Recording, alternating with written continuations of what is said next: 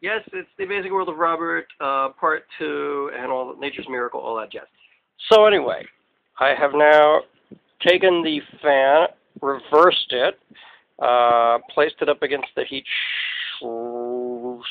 sink, and screwed it directly to the heat sink. Now I really have got to show this circuit board.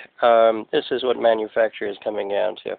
We have LED, what is it? LED-G and LED-R. Okay, that's very simple, but if you look down, and I realize we can't really zoom in too much, there's a switch, and the switch has two positions, cool and worm, W-O-R-M. Yes, you can't see that, but that says worm. The really interesting thing is the amazingly well-labeled control panel on this device that I've just dismantled.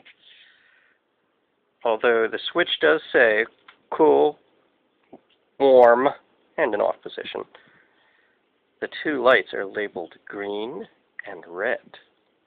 So that when the green light is on, you know it's green because it's labeled green.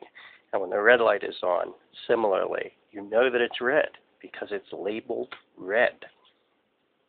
All right, this has been a short break in the chilling of the shrimp. Back to our regularly scheduled program.